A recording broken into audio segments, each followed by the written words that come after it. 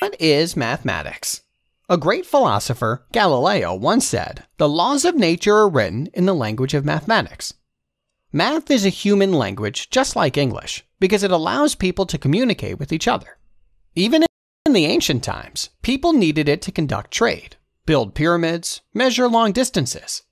It is the powerful aid to the human mind and the most glorious creation of the human intellect.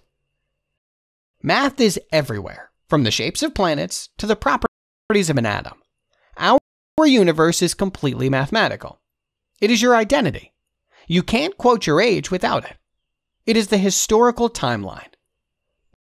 Math is used by engineers to build infrastructure and telecommunications, by doctors to prescribe the right dose of medicine, by researchers to prove a research, by pilots to navigate, by politicians to count vote, and even by gamblers to find their chances of winning, and this list goes on and on. Maths disciplines us. Even time is a measured quantity. We couldn't have known the exact time if we didn't know numbers. It is the very foundation of the modern civilization and is the key to problem solving, logical reasoning, and creative thinking. Hence, the very act of learning math helps us acquire accurate thinking, which is necessary in all the pursuits of life. We all need maths, but one might think, why are so many kids confused by it?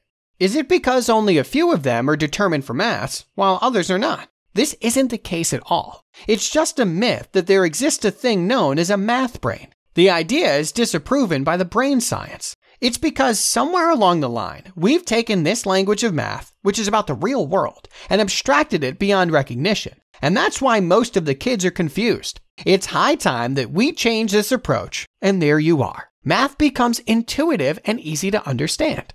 Mathematical thinking not only builds young minds, but all kids need it to imagine and build a future that doesn't yet exist. Understanding has no end to its depth, and mathematics seeks the highest standards of understanding, so it will definitely take you to the next level. The next time you find yourself frustrated in a math class, maybe think about where maths could take you.